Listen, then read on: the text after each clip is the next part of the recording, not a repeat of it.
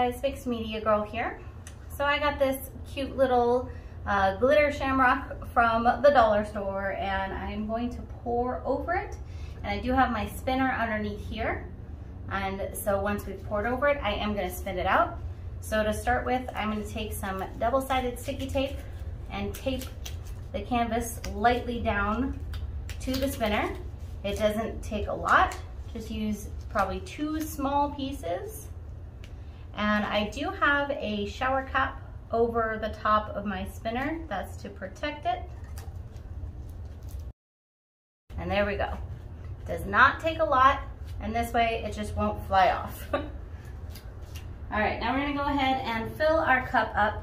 And I am using a split cup for this. This is a Mixed Media Girl double split 3-compartment 10-ounce cup, which is pretty much perfect amount for this canvas size. This is a 12 by 12 canvas. So I'm gonna kind of go light to dark a little bit. And so I'm starting off with white. All the colors I'm using are Mixed Media Girl pouring paints. Next, I'm going to use gold. And of course, you know, for St. Patty's Day, we've got to do something, lots and lots of green. So this is a lime green. And I'm going to top it off with more white. Filling this pretty much all the way to the top here. In the next column, I'm going to do some meadow green, some of the emerald green, which is a metallic, and I think we'll go ahead and put a little more white in here and top this one off with some gold. So I don't want this overall to be very dark. And then in the last one here, we'll use some Everglade green, which is a nice dark green. And I'm gonna use some Chocolate Magic, a nice dark metallic brown. A little bit here as well. All right, I think we are ready. So I'm going to pour very slowly over this, as slowly as possible, and I'm just doing a straight pour. So I'm not gonna move it around, and this is going to take me a little while, so I will speed this part up.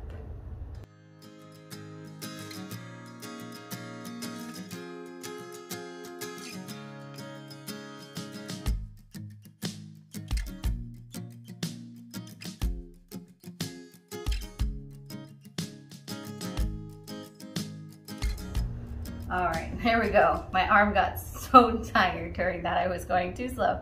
So I'm gonna just take a toothpick on the foam here and just gently pick it up. And if this is really cool, you could use this for another project, like a little garland or something like that. And now we spin. Before I spin, I'm gonna tilt just a slight bit this way.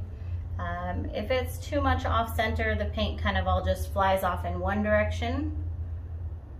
So just gonna help it out just a little bit.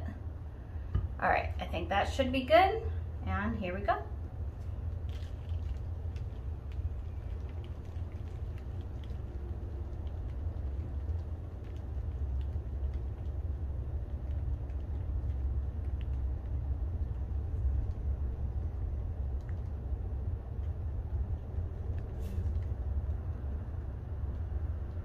I think that is gorgeous.